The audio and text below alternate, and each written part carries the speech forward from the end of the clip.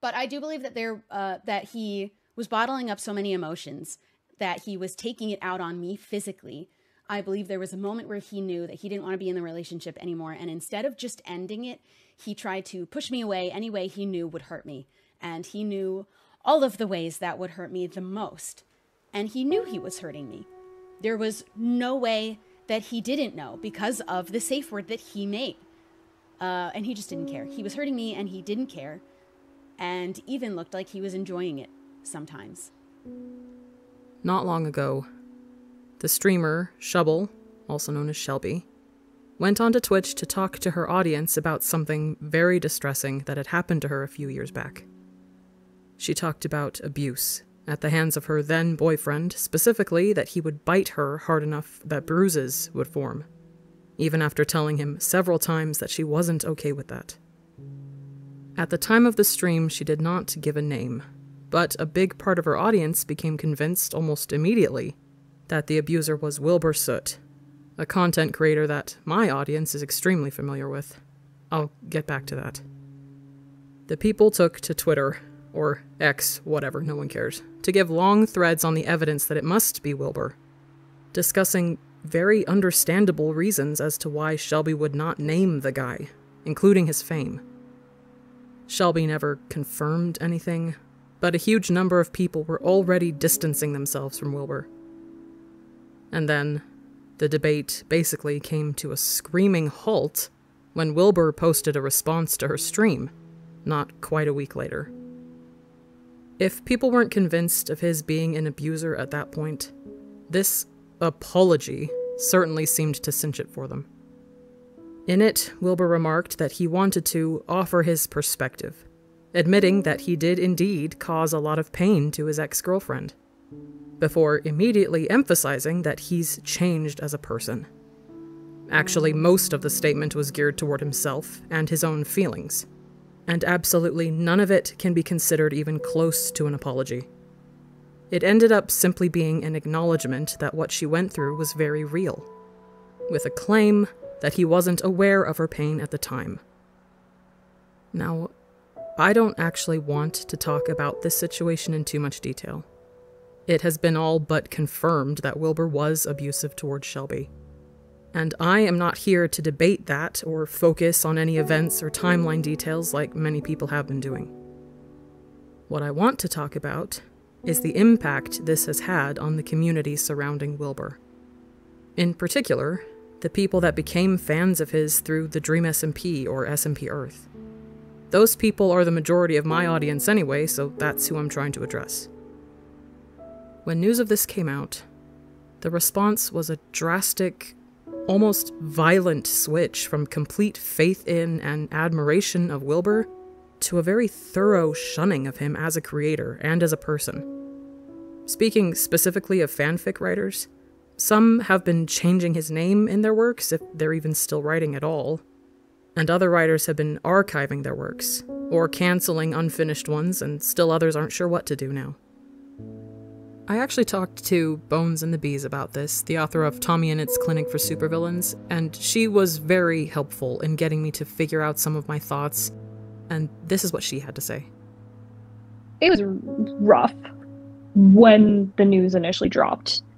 Like, I know there was a lot of people arguing at first when Shelby first streamed, whether she was talking about Wilbur or not. I knew from the get-go that she was talking about Wilbur. It was just incredibly obvious, to me at least, and to most people I knew. So it was immediately mourning, and I just was devastated realizing that this community I'd been writing for so long was going to go up in flames. Because I just knew that it was death sentence. Artists have been affected. Fans of Lovejoy have been affected, particularly those who paid for merch. People who were watching Sorry Boys videos. People who grew up listening to his music. Much of his audience were pretty young and pretty invested, and therefore deeply negatively affected. To be clear, I recognize that there are more important things that need to be addressed, other than the loss of some fanfics or some pieces of fan art. Shelby was abused. other people, friends, girlfriends, associates were hurt as well. And support for them should be what gets talked about the most. However, as soon as this happened, I became aware that there were many whose emotions and mental health took an absolute nosedive after hearing the allegations made against a beloved content creator. The fanfics inspired by him, that included a characterization of him or even placed him in a starring role, now look like complete wastes of time for many authors. All of their effort now feels wasted, or, in some extreme cases, that effort feels complicit. They feel guilty by association. This is not true. Of course it's not true. Wilbur's actions are his own, and he alone deserves to be condemned for them. For anyone who felt like this, or who still feel like this, I want to be clear. You liking and admiring Wilbur as a content creator for the past few years does not make you a bad person now. You were hurt by someone who you thought you could trust, and you need to give yourself time to mourn the loss of that trust.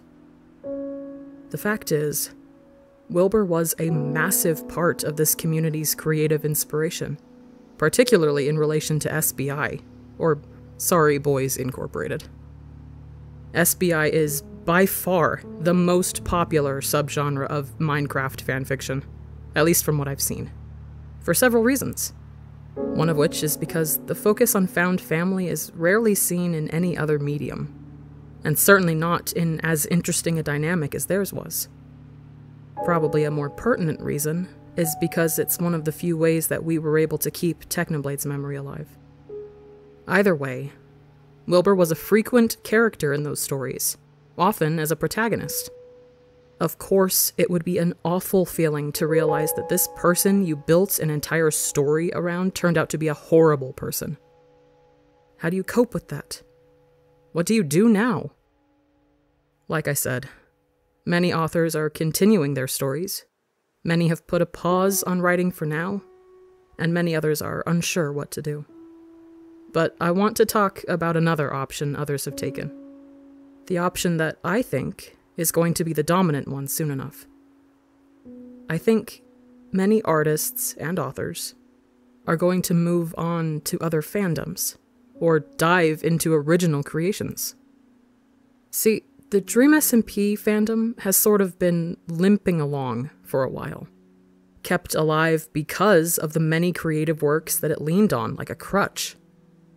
Dream's allegations degraded it further, and of course, Technoblade's death was hard for everyone. But the fandom continued to endure. Until now. I believe these recent events were truly the killing blow, and the Dream SMP can't go any further than this. That's not to say it will leave us completely. In fact, I wanted to try and inject some hope into those of us who have invested so much time, devotion, creative energy into this community. This death of the fandom doesn't have to mean pure end as creators, does it? Take as much time as you need to process, mourn, figure out what you're going to do with all those Lovejoy posters on your wall, and then move on. I did know that this was the end, and I had a lot of emotion about that, and I did have a crying breakdown at one point, just over the community and the loss of that. And it was tough, but now I'm at a point where it's like, we're seeing the dust settle now. You know, we're starting to see where everyone's landing.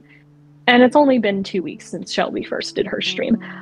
So we still have quite a while before everyone kind of settles down. But we are starting to see where people are moving. And yes, there's a lot of people moving out to completely different films. But again, there's also a lot of talk about reclaiming the character and, you know, making him our own and continuing to create content for SBI and everything.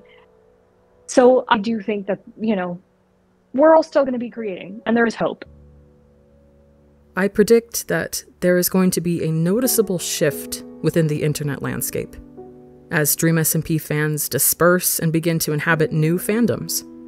There's already been an increase in Bat Family fans, for example, to satiate that love of the found family trope. There's been increases in Technoblade fiction, and increased excitement for Tommy's American tour going on right now. Whatever weird niche corner of pop culture you choose to occupy, it will be lucky to have you. I've never seen or been a part of a community as rich with creativity as this one. And I'm actually excited to see what you all will do in the coming months. This was a devastating thing to have happen, but it's also led to many other abuse victims coming forward with their stories, gaining the confidence to finally expose their own abusers. Support and help is being offered to those who need it, and I hope that it's enough for those who need it. This violation of trust on Wilbur's part, and this shriveling up of a creative well, does not have to be dealt with alone. To the anonymous poster in my Discord, for example, who insisted that there was no reason to keep living because your story was now a complete waste of effort. I am so sorry this happened, but not everyone is awful, and not everything is ruined. Maybe this is way off base, but these allegations seem to be coming out at a very important time. YouTube is shifting. MatPat's officially retired now.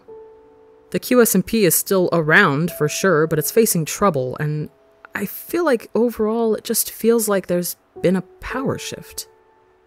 We, who spend so much time on the internet, we're sort of on our own, and it's up to us to shape the way we want the internet to be.